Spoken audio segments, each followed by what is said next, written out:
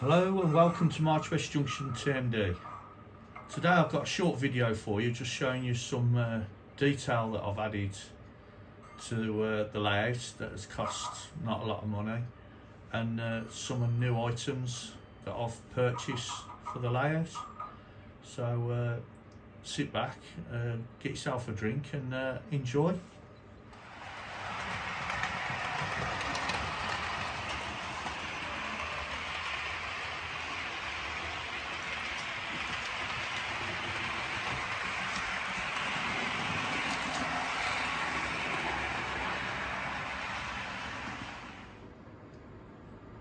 Okay, the first thing that I want to show you is this catenary that I've bought from Rhuddlan Models. Now, Alan at Dragon Junction has mentioned about that Rhuddlan Models now are doing 3D printing products as well. And I went there the weekend and they do some fantastic stuff like containers, loads of stuff, narrowboats, and it's not mega expensive. I picked up this pack of catenary gantries, and they ain't too bad. They're nicely printed. Need a little bit of cleaning up, but I think once painted and adding a few more bits of detail around where the cables are held, I think they'd look quite good. And I picked this pack up for £4.50, and that's the name of the shop, Rhuddlan Models. And if you go online, you can see them online. I think it's the first page you come to. It's got the 3D printed stuff, and this is number 046 for a pack of 5 for £4.50, which I thought was pretty reasonable. They also do a pack of 10 as well, and they do it in N-gauge as well, so I thought it's a handy little kit to have for the layout.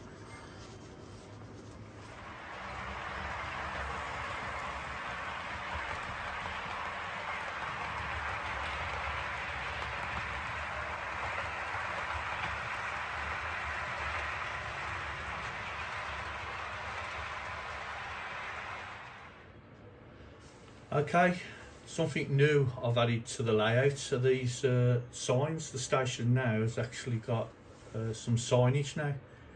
Now what I did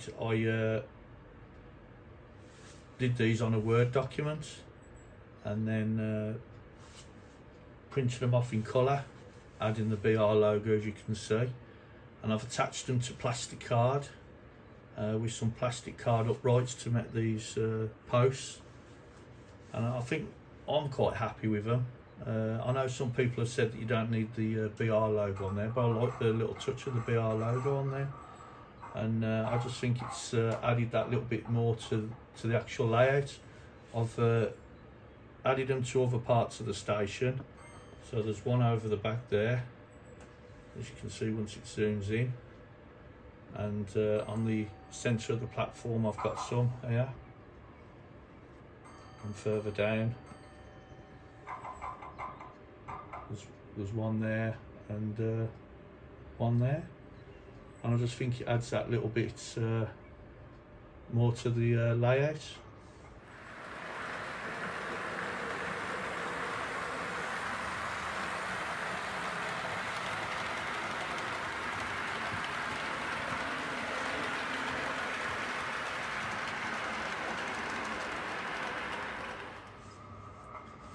Some new items of rolling stock I've added to the layout. If you would have saw my last video, you would have seen some video footage of this Class 33 running round.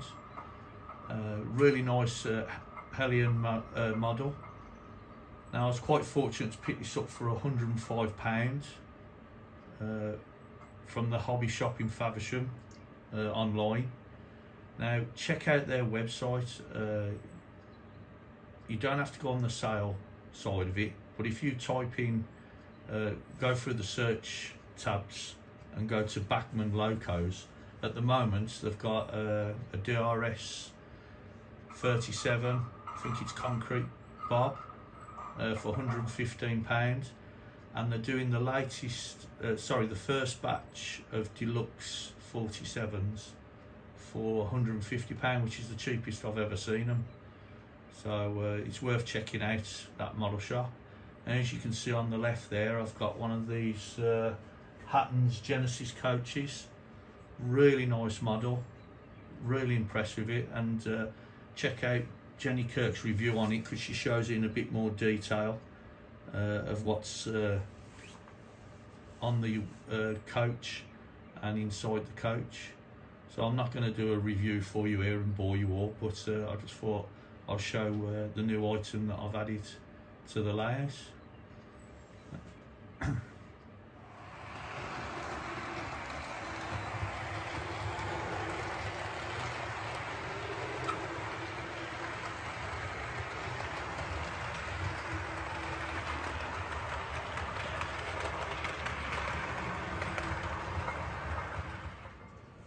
Okay, over at the depot side, something I've added to the Scalemodelscenery building is some Scalemodelscenery air conditioning units.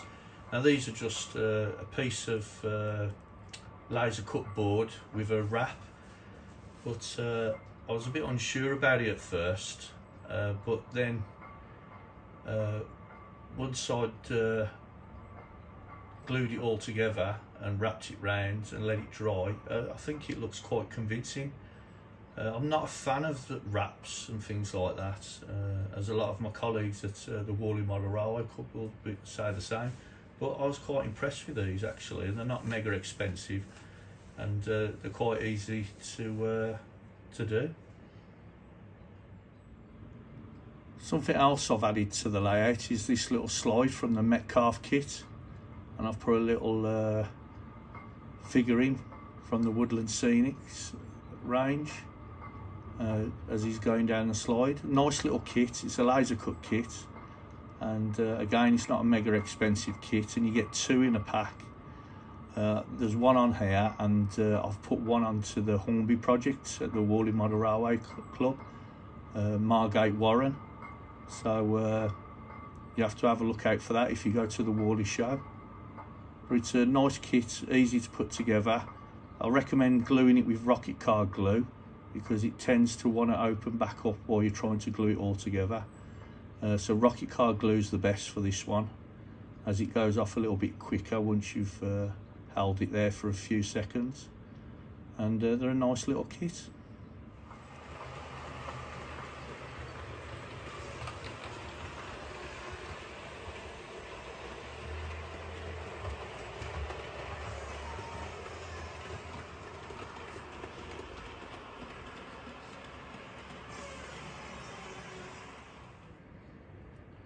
One of the recent wagons that I've got on the layout, it's been on for a few months now, is this Marklin Open wagon. So if Anthony Dodge watches this, you have to let me know what type of wagon this is. I don't know if you can zoom in and read any of the legends on it. I've added the BR logo, and I've added that ZBA for it to go with the crane, but it's just something that I picked up from one of the shows. It was cheap, and it was yellow, which matched into some of my departmental stock, and I thought it'd be something unusual to put on the layout. So if you are watching this, Anthony, you'll have to let me know what you think this wagon is.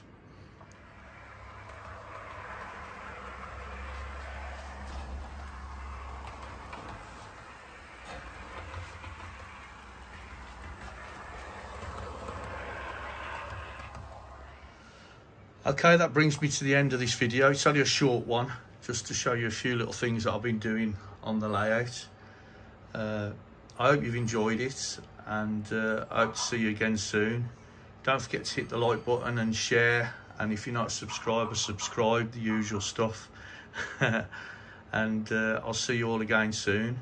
And don't forget to look out for me at the Whalley show. 90% of the time on the Saturday, I'll be on a layout called Margate Warren, which is near the entrance. So if you see me, pop over and say hello, and it'd be nice to meet you and have a chat.